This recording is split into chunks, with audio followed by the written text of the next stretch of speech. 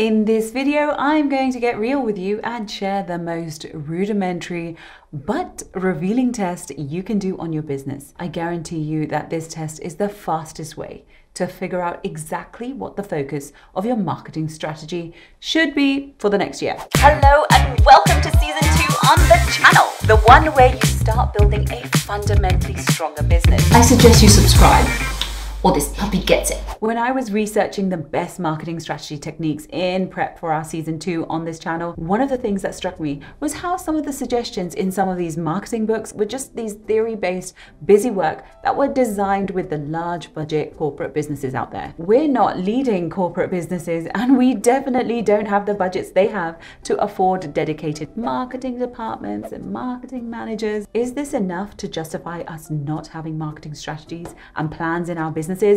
No. In fact, we have an incredibly important reason to have both of these things. Not only do we have to budget our business spend on our marketing efforts, but we also have to budget your time and attention as the driver behind the business. A realistic, straight shooting marketing plan is what will give you the direction, comfort, and structure. Now, since we don't have the budgets all the time to pull in data and do complex analytics on all of this right now, I'm going to give you a 3-part assessment that I need you to answer. There's a common factor to all of these 3 parts. I wonder if you can figure it out before I tell you at the end. Let's get straight to the assessment. First thing I want you to do is open a private search browser such as Incognito and search your business on Google. You're doing the whole incognito thing because you don't want any cookies or previous searches to influence what Google shows you in your search result. Question is, as a business, are you on the first page or are you on the second page?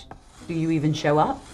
Take a note of this and the date of your search. Now, maybe open another tab, test some different configurations that you think your potential customers would be putting into Google, and again, track where, if anywhere, your business features in the search results. Some options that I have used include the company name plus some of the product names you sell, or if you're a store, you could try the industry, e.g. a DIY store, and then add the town or the city that you're located in, and let's see where you come up. I have also done matching analysis for my top 3 competitors to see how they fare in similar researches. Question is, what comes up? The goal is to see what impacts your Google placement and the search terms your business is or isn't connected to. Remember to also note the search terms that you're testing. You're going to want to do the exact same search monthly or quarterly to see how things changed. Based on what you expect from your business and in comparison to your competitors, how do you rate in your business in this part of the assessment? Poor, could be better, on track, or exceeds expectation. Now the second part of the assessment. I told you this was really simple. What I want you to find out is what's being said about your business online. Here you're going to need to look at any articles, tweets, Instagrams,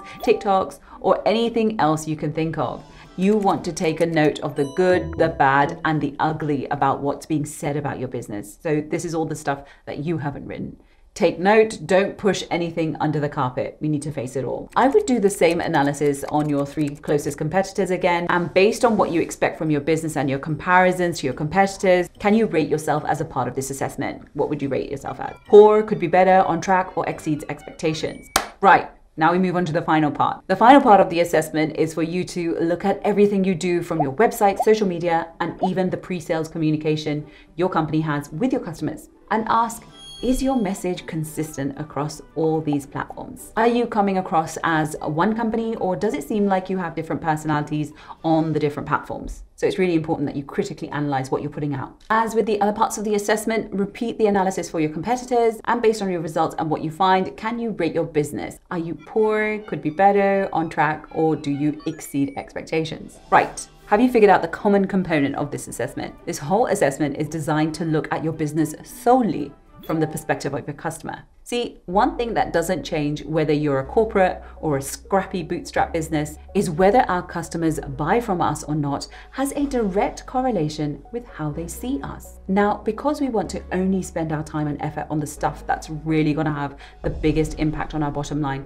we have to stand in our customers' shoes and take a harsh but incredibly powerful reality check of what they see when they look at our business. At its core, this is what we want as a business. 1, to be featured close to the top of the first page of Google search, so we know our customers can find us when they need us. 2, Have customers so pumped about our service that they're talking about us positively on socials. Side note, whilst negative press isn't ideal, there's a real argument that nobody talking about you at all is as bad, if not worse, because it means you're replaceable. 3, you have a consistent message across all sales and marketing touchpoints, so you feel like one well put together outfit. If you performed lower than on track on any of the 3 parts of this assessment, know that this is what you need to fix ASAP. Even for big brand businesses, the customer can influence companies to make surprising yet impactful business moves, something which I demonstrate in this video about Smeg's marketing strategy.